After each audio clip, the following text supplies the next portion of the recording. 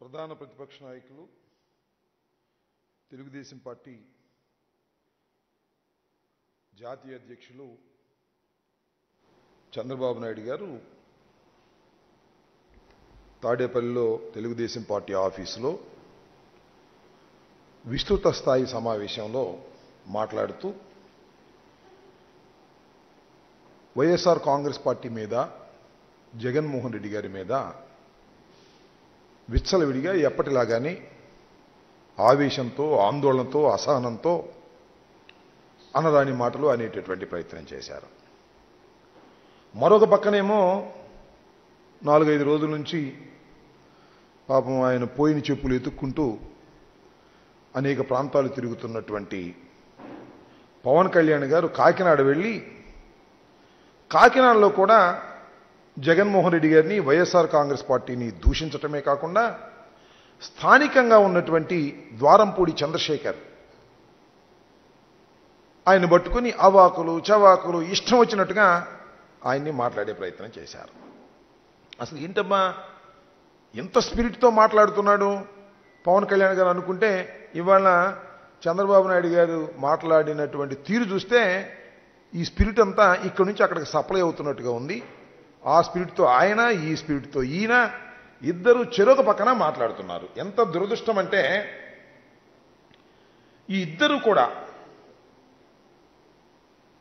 సతీ సావిత్రిలాగా ఒక ఆయన, హరిశ్చంద్రులాగా మరొక ఆయన, ధర్మమంతా కూడా వారినే ఆవరించి ఉన్నట్టు, వాళ్ళు చెప్పేవన్నీ సత్యాలైనట్టు ధర్మాలైనట్లు చెప్పే ప్రయత్నం చేస్తున్నారు. వీళ్ళిద్దరూ కలిసి ఈ రాష్ట్రంలో ఇద్దరు కలిసి 5 సంవత్సరాలు పరిపాలన చేశారు. ఇద్దరు కలిసి మీరు పరిపాలన చేసిన సమయంలో ఒకసారి గుర్తు తెచ్చుకోమని అడుగుతున్నా. విజయవాడలో 45 దేవాలయాలను కూల్చిపారేశారు. ఇవాళ కబుర్లు చెప్తా ఉన్నారు.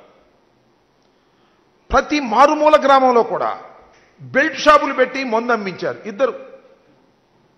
అంతేకాకుండా ఆంధ్రప్రదేశ్ని రాష్ట్రంలోనే గంజాయి సాగులో నెంబర్ 1 చేశారు. ఇది నేనన్న మాట కాదు. గంట శ్రీనివాసరావు, అయ్యన్న పోతుడు ఆ పార్టీలో ఉన్నారు, వాళ్లే అన్నారు గంజాయి సాగులో ఆంధ్రప్రదేశ్ నెంబర్ 1 అయింది మా చంద్రబాబు నాయుడు గారి టైంలో అని ఆయన ఇవాళ మాట్లాడుతున్నాడు. కరప్షన్ విషయానికి వచ్చినప్పుడు ఏపీ దేశంలోనే నెంబర్ 1 స్థానానికి నెట్టబడింది ఆ రోజున.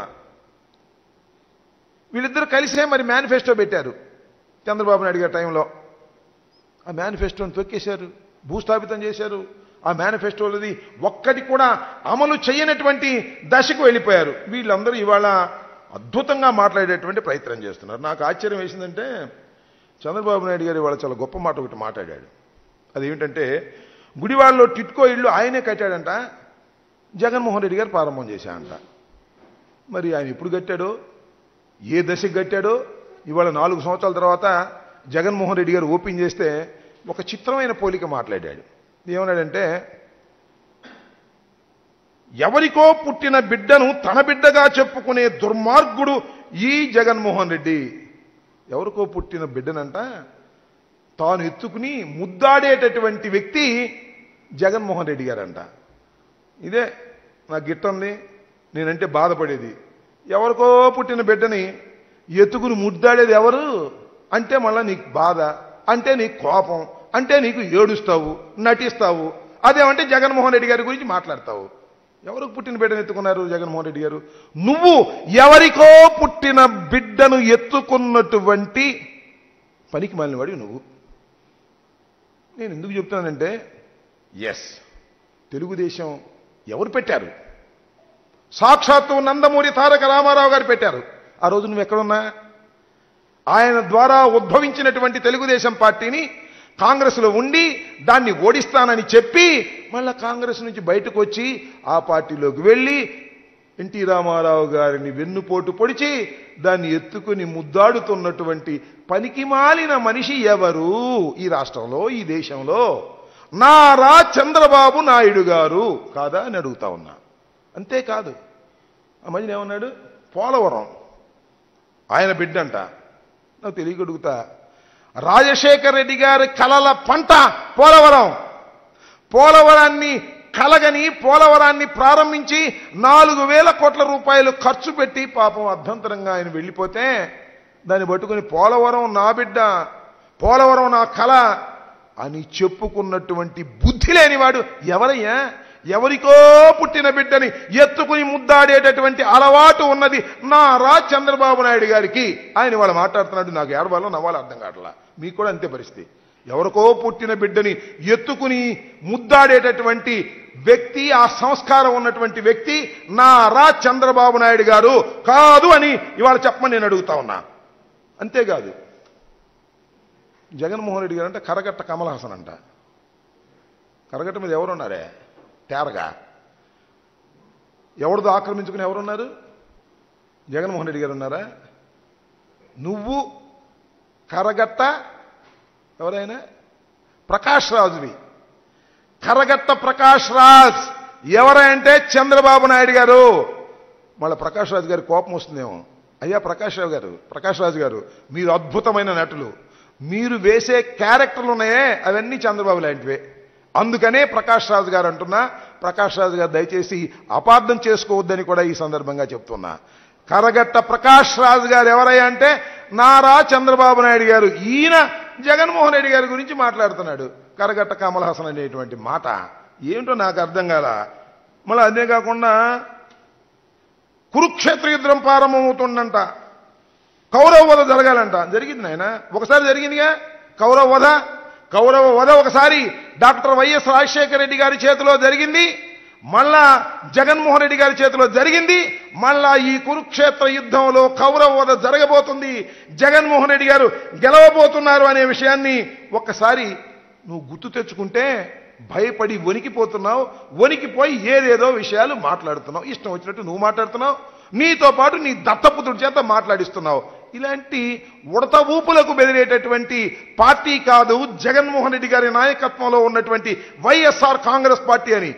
రెక్కల కష్టంతో ప్రారంభించినటువంటి పార్టీ, ఎవరి దగ్గర నుంచో కాజేసినటువంటి పార్టీ కాదు. జగన్మోహన్ రెడ్డి గారి రెక్కల కష్టంతో ఓదార్పు యాత్ర చేసి, పాదయాత్ర చేసి, రాయి కట్టి బిల్డప్ చేసినటువంటి రాజకీయ పార్టీ వైఎస్ఆర్ కాంగ్రెస్ పార్టీ తప్ప ఎవడి దగ్గర కాజేసిన పార్టీ కాదయ్యా చంద్రబాబు. ఆ విషయం నువ్వు తెలుసుకోమని ఈ సందర్భంగా నేను మనవి చేస్తున్నా. నాకు చిత్రం ఏంటంటే శ్రీవాణి ట్రస్ట్ గురించి పాపం ఇద్దరు మాట్లాడారు. ఎవరు? చంద్రబాబు నాయుడు గారు, ఆయన దత్తపుత్రుడు. What is the Srivani trust చెప్పండి. వైఎస్ఆర్ కాంగ్రెస్ పార్టీ అధికారంలోకి వచ్చిన తర్వాత ప్రారంభించినటువంటి ట్రస్ట్ ఇది. దీనిలో ఒక్క పైసా అవినీతి జరిగి ఆస్కారం లేదు, చెక్ చేసుకోమని మనం చేస్తున్నా. శ్రీవాణి ట్రస్ట్ పెట్టిన తర్వాత ఈ రాష్ట్రంలో, దేశంలో ఉన్నటువంటి దేవాలయాలకు పునరుద్ధరించే కార్యక్రమం, బాగు చేసే కార్యక్రమం. ఒక వెళ్ళి భక్తుడు శ్రీవాణి ట్రస్ట్కి 10,000 రూపాయలు ఇచ్చి రసీదు తీసుకుంటే వారికి దర్శనం ఇస్తారు. ఇంతకుముందు ఏం జరిగేదో తెలుసా?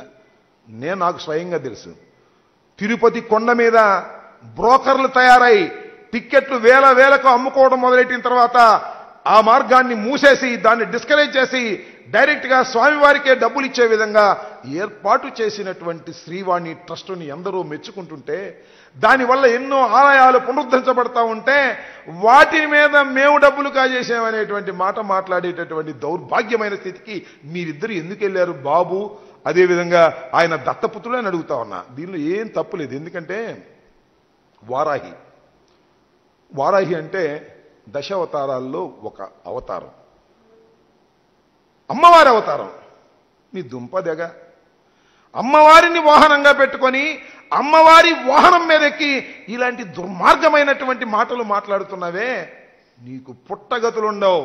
మనవి చేస్తున్నా. 2 సార్లు ఓడిపోయావు, 2 చోట్ల మళ్ళా ఓడిపోతావు, గుర్తుపెట్టుకో.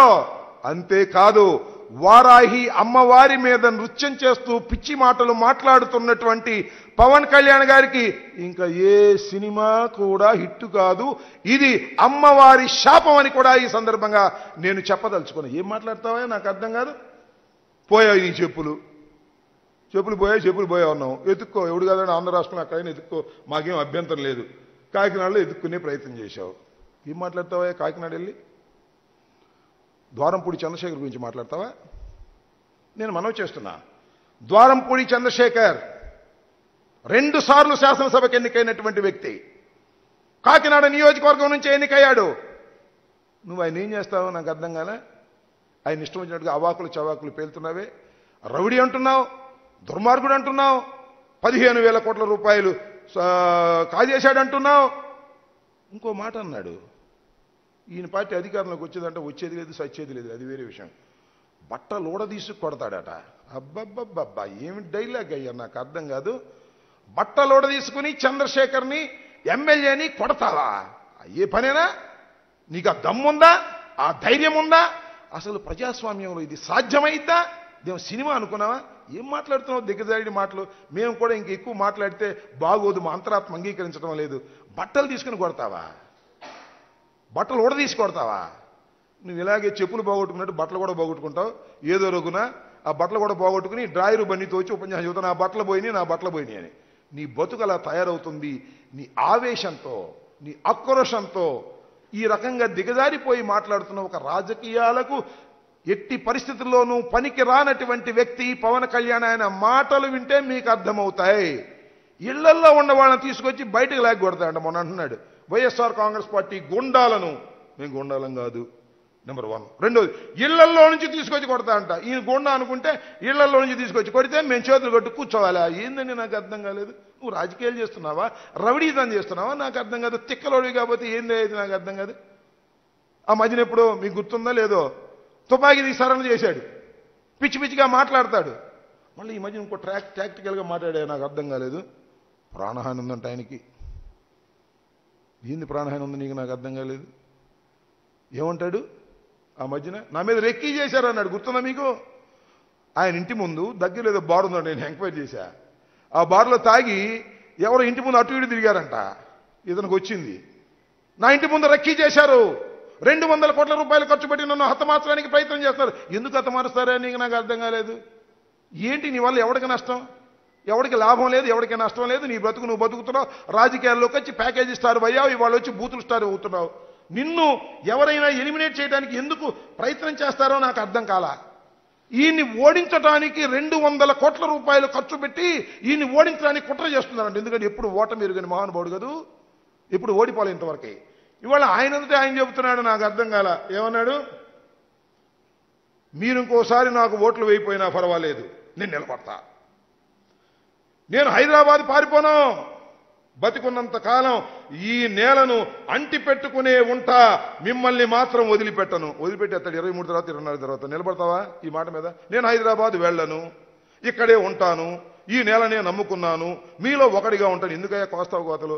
23 తర్వాత మళ్ళీ నీ చెప్పులు దొరికితే వెళ్ళిపోతావు, లేకపోతే చెప్పులు దొరకపోతే వెళ్ళి మళ్ళీ చెప్పులు ఎత్తుకోవడానికి వస్తావు. ఇంతే కదా నువ్వు ఆంధ్రప్రదేశ్లో ఉండవు, సినిమా షూటింగ్లకే పోతావు, ఖాళీ సమయాల్లో వస్తావు. చెప్పు, ఇవాళ నుంచి నేను ఖాళీ సమయాలు కాదు, పూర్తిగా నా రాజకీయాలులోనే ఉంటానని చెప్తావా? చెప్పే ధైర్యం నీకు లేదు. ఇదంతా నన్ను మీరు గెలిపిస్తారు నమ్మకం ఉందనుకున్నారా? అబ్బే అదేం లేదు. నన్ను మీరు గెలిపిస్తారు నమ్మకం లేదు, నేను గెలుస్తాను నమ్మకం లేదు. అయినా నేను రాజకీయాల్లో ఉంటా. నీకే నువ్వు గెలుస్తావని నమ్మకం లేదు, నిన్నుకి ఓట్లేస్తారని కూడా నువ్వు నమ్మడం లేదు. నిన్ను ఓడించటానికి 200 కోట్ల రూపాయలు ఖర్చు పెట్టి కుట్ర చేసి ఓడించాలా? నువ్వే చెబుతున్నావుగా నేను గెలిచేది లేదు, సచ్చేది లేదు, నేను గెలవను అని ఒకసారి చెబుతావు. నన్ను అసలు ఎవడాపుతాడో చూస్తాను, నేను అసెంబ్లీకి వెళ్ళిపోతాను. నేను ఎవడాపుతాడు? రేపు అసెంబ్లీ జరిగినప్పుడు రా, ఒక పాస్ ఇప్పిస్తాం, పైనకి గ్యాలరీలో చూడు ఏం జరిగిద్దో. నన్ను ఎవడు ఆపుతాడు అంటే నిన్ను ఎవడు ఆపడు, నువ్వే ఆపుకుంటావు. అంతకించి ఏమీ లేదు. ఏమన్నావు నువ్వు? ప్రాణహాని ఉందా? ఇది చిన్న విషయం కాదని మనవి చేస్తున్నా. ఈ రాష్ట్రంలో ఉన్నటువంటి ప్రజానీకానికి, ఈ రాష్ట్రంలో ఉన్న మేధావులకి, ఈ రాష్ట్రంలో రాజకీయాలను సీరియస్గా పరిశీలిస్తున్నటువంటి వ్యక్తులకి మనస్ఫూర్తిగా మనవి చేస్తున్నా.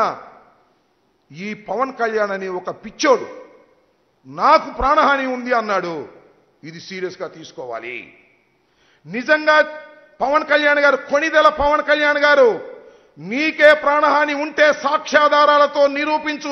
ఊరికినే వారాహి మీద ఎక్కి ఇష్టం వచ్చినట్టుగా కాకినాడలోనో పిఠాపురంలోనో ఎక్కడో ఒక చోట నాకు ప్రాణహాని ఉంది అని చెప్పి సింపతి పొందాలని ప్రయత్నం చేసే దిగజారుడి ఎత్తుగడలు మాని నిజంగా చెప్పు, నీకు నిజంగా ప్రాణహాని ఉందా?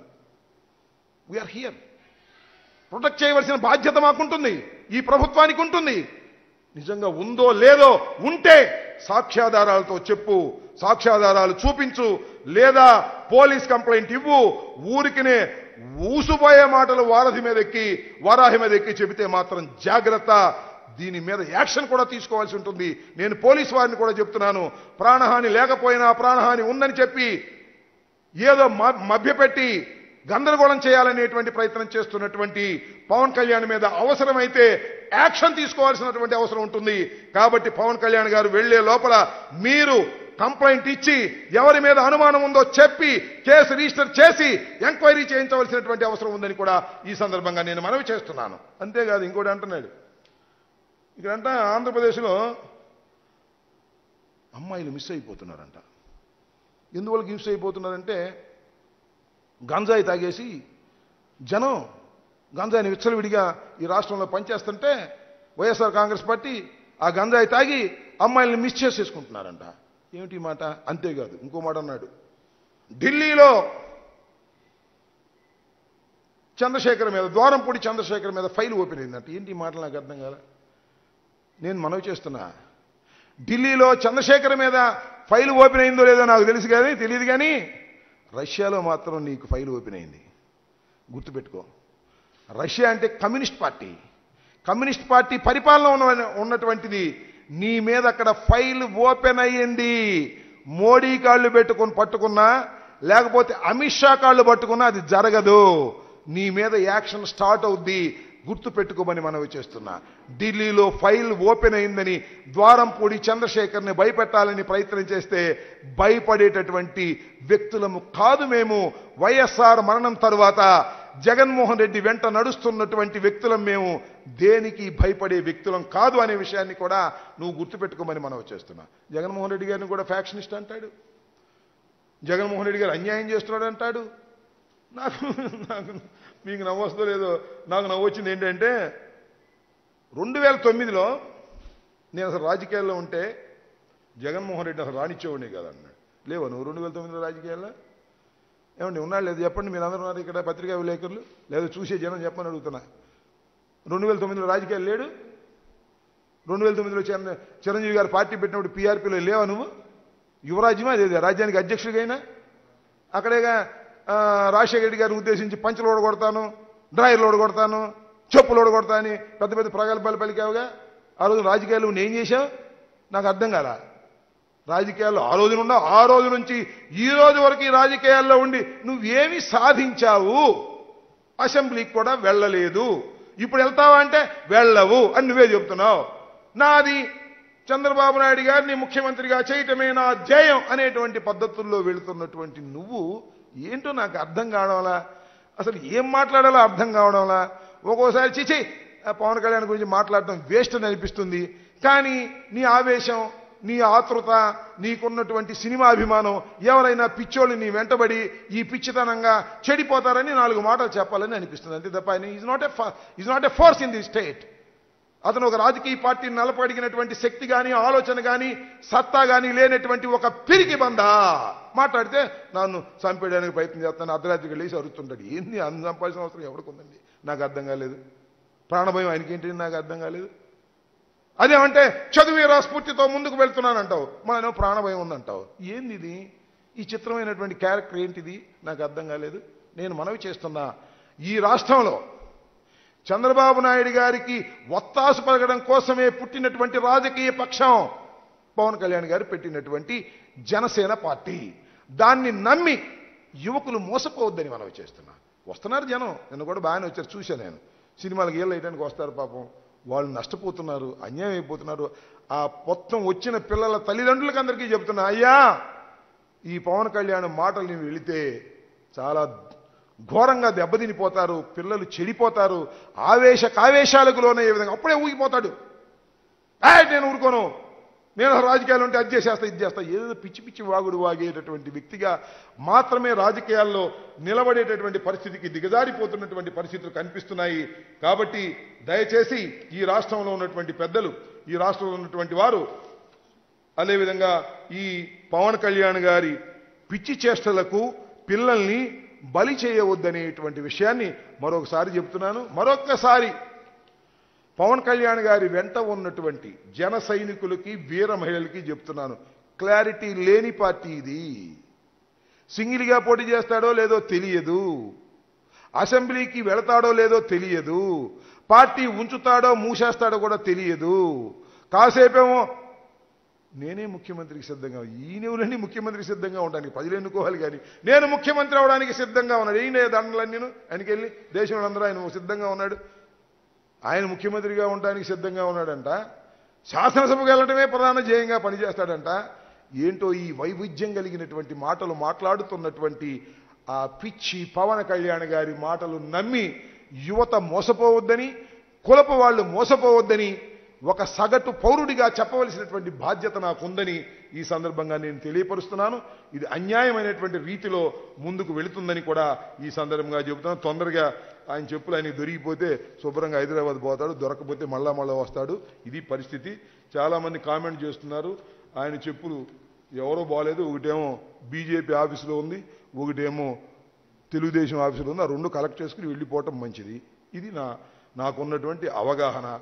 ఇప్పటికైనా బహుశా పవన్ కళ్యాణ్ గారు ఇవాళ కాబట్టి రేపైనా తీసి చూసుకుంటాడు. ఇది నేను మాట్లాడిన మాటలు కాస్త బుద్ధి తెచ్చుకోండి సార్. పెద్దవారు, కులంలో ఉన్నవారు, చిరంజీవి గారి తమ్ముడు, సినిమాలు బాగా హిట్ అయినాయి, హిట్ కావు. ఎందుకంటే వారాహి అమ్మవారి మీద ఎక్కి నువ్వు ఈ రకమైన మాటలు మాట్లాడుతున్నావు, శ్రీవాణి ట్రస్ట్ గురించి మాట్లాడుతున్నావు, నీకు ఇక ఇదే గతి అనే విషయాన్ని చాలా స్పష్టంగా చెప్పదలుచుకున్నాను.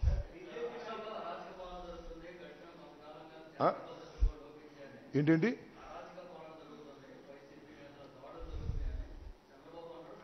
ఇద్దరు కలిసే అంటున్నారు, ఇద్దరు కలిసే.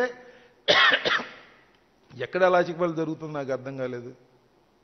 ఎక్కడో చెదురుమదురు సంఘటనలు జరుగుతాయి, దానికి యాక్షన్ తీసుకుంటారు తప్ప దానికి ఏదో అరాచక పాలన జరుగుతుందని వైఎస్ఆర్ కాంగ్రెస్ పార్టీకి సంబంధించిన 151 మంది ఎమ్మెల్యేలు గూండాలని, మాకు రోజు తగాదాల బట్ట పనేని, మేము రోజు మటలు చేస్తున్నామని, రోజు గూండాగిరి చేస్తున్నామని ఇట్లాంటి మాటలు మాట్లాడి ఏదో లేనిపోని అపోహలను సృష్టించేందుకు ప్రయత్నం చేస్తున్నారు.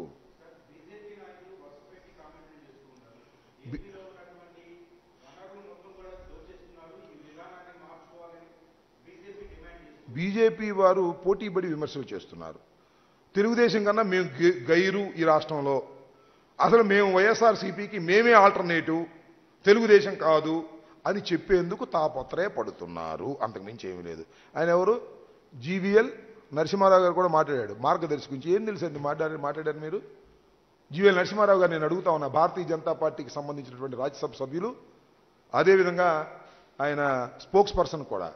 ఏమండి అన్యాయాలు, అక్రమాలు, మనీ ల్యాండరింగు, మోసాలు జరుగుతుంటే ప్రభుత్వాలు చూస్తూ ఊరుకోవాలా? ఓసారి చదవండి మీరు. మీ ఇష్టం వచ్చినట్టు మాట్లాడటం మర్యాద కాదని కూడా మనం చేస్తున్నా. మీకు కావలిస్తే రామోజీరావు గారి కాళ్ళు పట్టుకోండి, రామోజీరావు గారికి సాష్టాంగపడండి, ఆయన్ని సపోర్ట్ చేయండి. కానీ చట్ట ప్రకారంగా జరుగుతున్నటువంటి వ్యవహారం ఇది, కోర్టుల్లో కూడా ఉన్న వ్యవహారం ఇది, కక్ష సాధింపు కాదు. రామోజీరావు గారు చిట్ ఫండ్ కంపెనీ పెట్టి మనీ లాండరింగ్ చేసి ఇక్కడ మనీని అక్కడికి, అక్కడ మనీని ఇక్కడికి అనేక సంవత్సరాల నుంచి దోచుకుంటున్నటువంటి కార్యక్రమం. చిట్ ఫండ్ కంపెనీ చట్టానికి వ్యతిరేకంగా ప్రవర్తిస్తున్నటువంటి రామోజీరావు గారి మీద చట్టపరమైనటువంటి యాక్షన్ తీసుకుంటే బీజేపీకి సంబంధించినటువంటి నరసింహారావు గారికి ఎక్కడో పొడుచుకొచ్చింది. తప్పిది. మీరు కావాల్సిన ఒకసారి చూడండి, మీరు ఒకసారి పరిశీలించండి. అరుణ్ కుమార్ గారి మీదకి ఎవరో ఏది చర్చకు వస్తా అని పారిపోయాడు ఒక ఆయన, గుర్తుందా మీకు? చర్చకు వస్తా అని సవాల్ చేశాడు, దానిలో పసలేదు. Ramoji Rao white collar criminal. Ramoji Rao గారు క్రిమినల్ వేషాలు 420 అన్ని చేస్తున్నాడు. తెలుగుదేశం ప్రభుత్వం యొక్క అండతో ఒక అవినీతి సామ్రాజ్యాన్ని ఏర్పరిచినటువంటి వ్యక్తి చెరుకూరి రామోజీరావు గారు. ఆయనకి చట్టాలు బంధిస్తున్నాయి. చట్టపరంగానే వారి మీద యాక్షన్ తీసుకోవడం జరుగుతుంది తప్ప చట్ట వ్యతిరేకంగా యాక్షన్ తీసుకోవటం ఎవరి వల్ల కాదనే విషయాన్ని ఆ జీవీఎల్ గారు గమనిస్తే మంచిది. మరొకసారి చట్టాల గురించి తెలుసుకొని ఆయన చేస్తున్నటువంటి యాక్టివిటీస్ గురించి తెలుసుకొని మాట్లాడితే మంచిది తప్ప ఇష్టం వచ్చినట్టు దరువేసే కార్యక్రమంగా చెప్పదలుచుకున్నాం.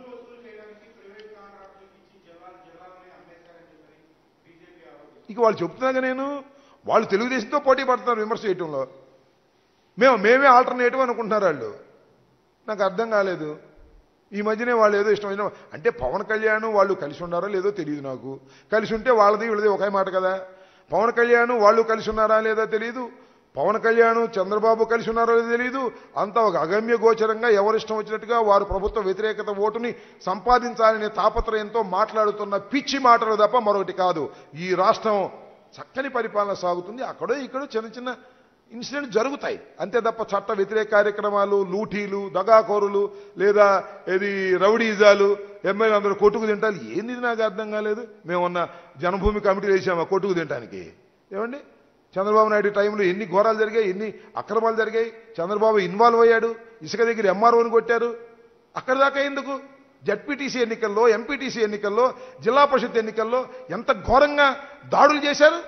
సత్తెనపల్లిలో నా నియోజకవర్గంలో నేను ఎంపీటీసీ మెంబర్లు తీసుకువెళ్తుంటే నా మీద దాడి చేసి బస్సు అద్దాలు పగలగొట్టి ఘోరంగా క్రూరంగా పోలీసులు వాళ్ళు ఏకమై చేసిన సంఘటనలు మర్చిపోయారు అనుకున్నారు ప్రజలు. మేము అలా చేస్తున్నామా చెప్పండి? ఎవరు మెజార్టీ వస్తే వాళ్ళు చేసుకున్నారు. ఇంత దుర్మార్గంగా మాట్లాడేటువంటి కార్యక్రమం చేసి, ఎందుకంటే అన్నిటికీ కారణం ఒకటే, అందరూ జగన్మోహన్ రెడ్డి గారినే టార్గెట్ చేస్తున్నారు. అందరూ వైఎస్ఆర్ కాంగ్రెస్ పార్టీనే టార్గెట్ చేస్తున్నారు. అంటే జగన్మోహన్ రెడ్డి గారు వైఎస్ఆర్ కాంగ్రెస్ పార్టీ అత్యంత బలంగా ఉంది, అందరూ తలొకటి వేయాలని చూస్తున్నారు. ఏవి కాదు. ముగ్గురు కలిసి వచ్చినా కాదు, విడివిడిగా వచ్చినా కాదు, కట్టగట్టుకు వచ్చినా కాదు. CPI, CPM, BJP, Chandrababu, Pawan Kalyan మొత్తం కలిసి కట్టుకు రమ్మని మాకేం అభ్యంతరం లేదు. వీఆర్ మోర్ దాన్ 50% ఓట్లు సాధించబోతున్నటువంటి వ్యక్తి గౌరవ ముఖ్యమంత్రి జగన్మోహన్ రెడ్డి గారు. అడగండి. అవును, భయంకరమైన వాతావరణం ఉన్నమాట నిజమే. చెమటలు పడుతున్నాయి, వేడి బాగా ఎక్కువైపోయి ఏ భయంకరమైన వాతావరణం లేదు. అందరూ ప్రశాంతంగా ఎవరి జీవితాన్ని వారు చేసుకుంటున్నారు. అక్కడక్కడ ప్రమాదాలు జరుగుతుంటాయి, మన రైలు ప్రమాదం లాగాను అక్కడక్కడ కొన్ని సంఘటనలు జరుగుతుంటాయి. అవి ఏ ప్రభుత్వం ఉన్నా జరుగుతూ ఉంటాయి. ఎక్కడా ప్రభుత్వ ఇన్వాల్వ్మెంట్తో ఏ రకమైనటువంటి దౌర్జన్యాలు జరగడానికి వీల్లేదు. అలాంటివి ఏమైనా ఉంటే యాక్షన్ తీసుకోవడం జరుగుతుంది. ఏంటండి?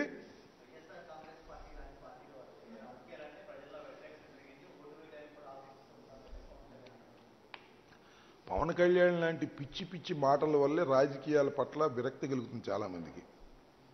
అసలు పవన్ కళ్యాణ్ గారు ఏం మాట్లాడుతున్నారో అసలు ఎవరికైనా అర్థమవుతుందా? ఆయనకైనా అర్థమవుతుందా? అసలు ఆయన ఏ మార్గంలో వెళ్తున్నాడు? ఆయన కమ్యూనిస్టా, లేక చెగువీరా వారసుడా, లేక వారాహి మీద పూజలు చేసేటటువంటి వ్యక్తా?